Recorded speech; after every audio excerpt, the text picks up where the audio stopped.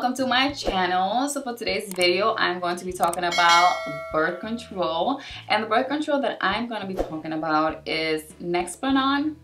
I think I'm pronouncing it right, but that is the birth control that I'm currently on, and I'm going to be letting you guys know my experience with this birth control. But first, I'm going to be talking about what is Nexplanon and their side effects, how do they put it how do they insert it, and yeah. So if you clicked on this video, it's because you're either looking into getting this birth control or because you already have it. So what is Nexplanon? It is a small rod or tube that they insert underneath the skin of your upper arm to prevent pregnancy. It lasts up to 3 years, and of course you can remove it before the 3 years, or you can, you know, have it for 3 years and then replace it with another one. So how do they insert it? So the way that they do it is they numb this area. This is where I have it. You can actually feel it. They numb this area. They put a needle, and the most painful part about it, to be honest, was the numbing medicine, because whenever you feel it going into your arm, it kind of like burns, and it's such a painful experience. But then after your arm is numb, all you feel is like pressure of, you know, the tube being inserted. That part is not painful. Only the medicine, like the shot, the needle, is the only painful part. After that is inserted, your arm is bruised for some time, and it hurts a little bit, but not so much afterwards, but it is bruised. And yeah, that's pretty much it. Now, the side effects. I'm gonna be reading the side effects directly from their website, and then I'm gonna, you know, talk about my experience and like the side effects that I experienced and all of that good stuff. Now, on their website, the first thing that they list is change in the menstrual bleeding pattern. So a change in your period. It can be longer or shorter bleeding during your period, no bleeding at all, spotting in between your periods, vary amounts of time between your periods. So like it can affect you to the point where you wouldn't have a period every single month. It could be like every 2 months, every 3 months. Like you don't really have an exact time. So it's vary amounts of time between your period. Then the other side effects, it lists mood swings, weight gain, headaches, acne, and depressive mood. Then there's more. Hold on, there's more. Other common side effects of being on Nexplanon, and this is some of the things that they list here is things that I already mentioned, but let's go down the list. Is headaches, vaginitis. I don't know if I'm pronouncing that right, but what it is inflammation of the area, your area.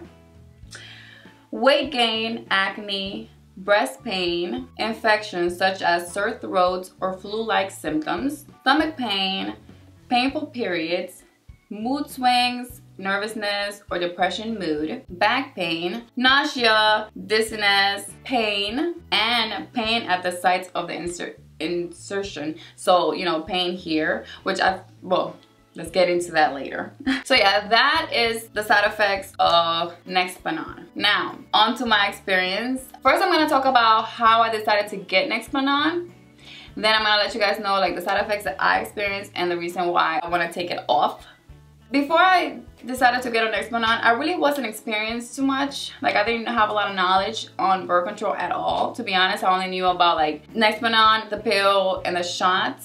And I've always been on the pill. Always been on the pill. The pill has only been always been the birth control that I've been on. I didn't want to have to be taking a pill every single day because there was times that I would forget to take a pill. So I just didn't want, you know, to forget my pill and accidentally become pregnant. And my sister had already been on Nexplanon before, and I knew that it's something that goes in your arm and you don't have to worry about taking anything for 3 years. I didn't do my research at all when it came to side effects and like what it does to your body. None of that. I did an appointment with a doctor. I told her that I wanted to switch my birth control to that, and that was it. She did tell me some of the side effects, you know, with the change in the period, acne and stuff like that, but I still, you know, I still went and I wanted to get that because I didn't want to take a pill anymore. So I been having my Nexplanon for over a year. I got it August of 2020. So it's been over a year and I don't like it. I do not like it, and it's crazy because I didn't really, it took me some time to see like that effects that was having on me and my body.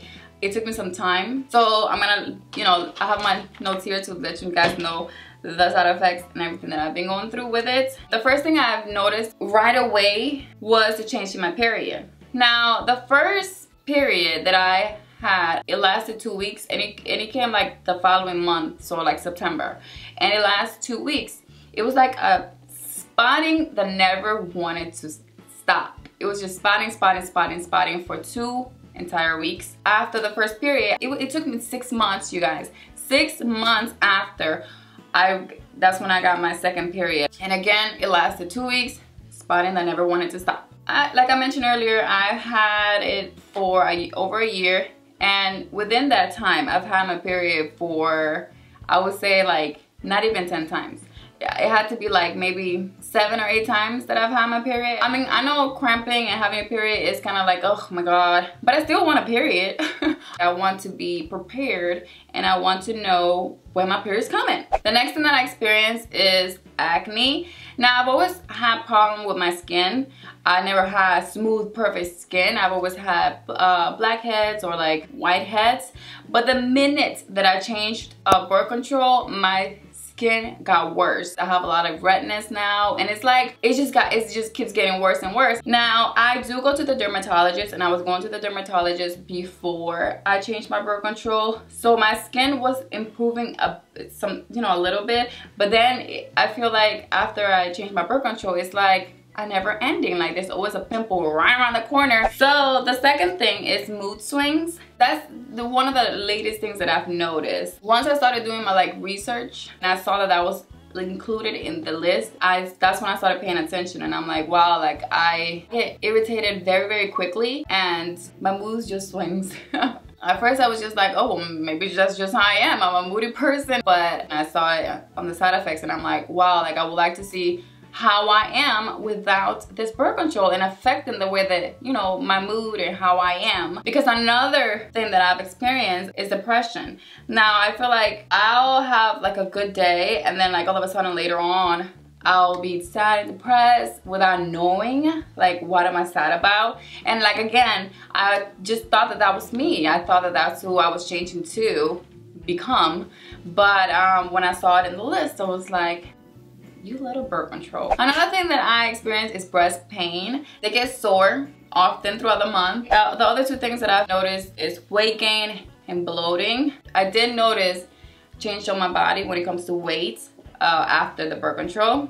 So those are some of the things that I've experienced and for a year and a half now, and that is the reason why I decided to remove my birth control. Now the one that I'm changing to is called Paragard, and it's 100% hormone free, and it lasts up to 10 years. I feel like I could talk a lot about this topic, but I hope, like I wrote down what I wanted to talk about. I just hope I don't forget anything. But if I forgot to mention anything in this video, feel free to comment down below your question and I'll be happy to answer it. And yeah, today is March the 20th. I have my appointment set up already for April the 6th when I will be removing this nightmare. Oh, I'm so happy and scared at the same time. But yeah, that is it for this video. Again, if I forgot to mention something or talk about anything, feel free to leave me a comment down below asking me your question. If you're not subscribed to my channel, make sure you hit that subscribe button